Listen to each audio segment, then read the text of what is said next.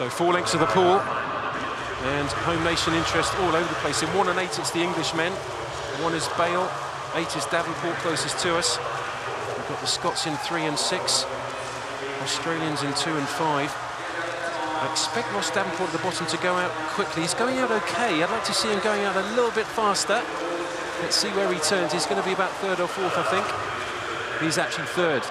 Good, 25.4. That's pretty much exactly where he needs to be. It's very interesting. I was thinking 2, 3 and 4 with the race, but actually it's down 6, 7, 8. The race is down with Carey and Davenport, which is nice. Fraser Holmes, the 18-year-old, taking them out in lane 5. And I think, well, Robbie Renwick's going to have to come back because he might not know what's going on to the right of him. Very slow first 100 compared to the rest of the field. Renwick needs to pick it up, but really Carey and Davenport taking it out. Fantastic. First and second position so far. Well, Carey's worked very hard down that first 100 metres. He's a great 400 freestyler, but the rest of the field have now seen him and are starting to go. Look at the bottom of the picture, though, Ross Davenport. He went nice and comfortably, fast speed down that first 50, maybe a little bit misleading, but that second 50 was good, and we said it was wide open. Look at this. It's going to be a blanket finish. The only person not there is Herniak, and he comes back quite strongly. You're not going to be able to cut this at the 200. No idea.